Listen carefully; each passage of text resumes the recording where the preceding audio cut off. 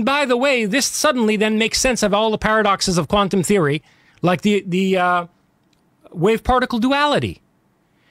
So, you know the double-slit experiment? Yes.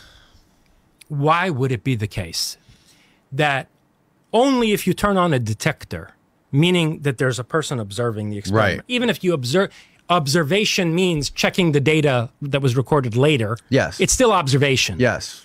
Why would it be the case that only when you turn on the detector or you make an observation do you get a particle with a distinct location, and before that it's a wave form, meaning it's a probability distribution of something that could be a particle. Mm-hmm. In computer science, they call that rendering optimization. It's used in video games all the time. Yeah. Things that aren't being looked at aren't rendered. It conserves processing power. Right. Yeah, but the dark matter around the galaxy is the one that we have physically observed through all these different observational mechanisms, telescopes, and so forth. It's a computational cloud. All right, the old quantum mechanics thing. So it's very easy to exploit people's misunderstanding of quantum mechanics because nobody understands quantum mechanics. It's very counterintuitive. It doesn't fit the world in which we live in.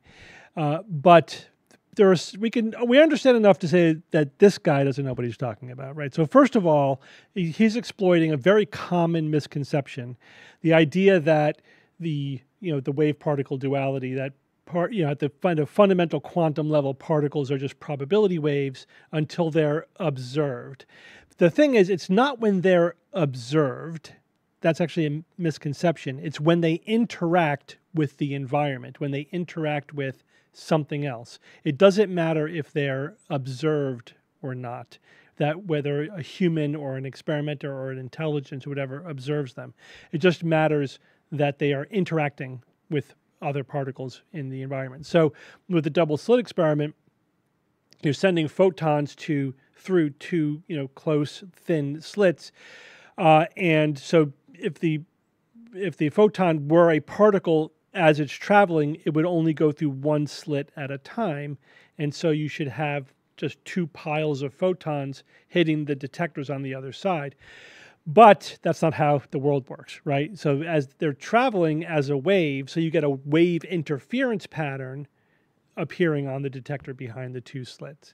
This happens even if you turn down the brightness of the beam of light so that only one photon is passing through the detector at a time. So it's not that the particles are necessarily even interfering with each other. Each particle is a wave. It's like a wave on the surface of the ocean. Again, very counterintuitive. I get it.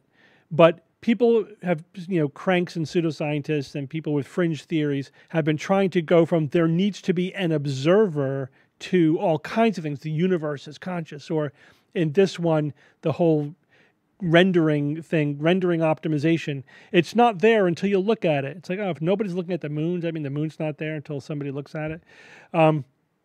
It's conserving computational power by not actually having a position until it interacts with something, until it's observed. Utter nonsense.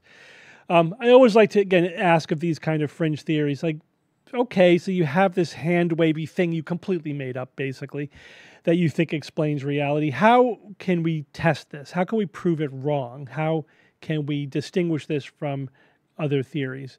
If you can't come up with that, then you have nothing. You basically have nothing. This guy just has a sexy sounding, science fiction-y kind of theory that misinterprets what we do know about quantum mechanics and is not necessary, and he has no evidence to show that this is actually the case. This is just, I guess it's good podcast fodder, but it's not good science.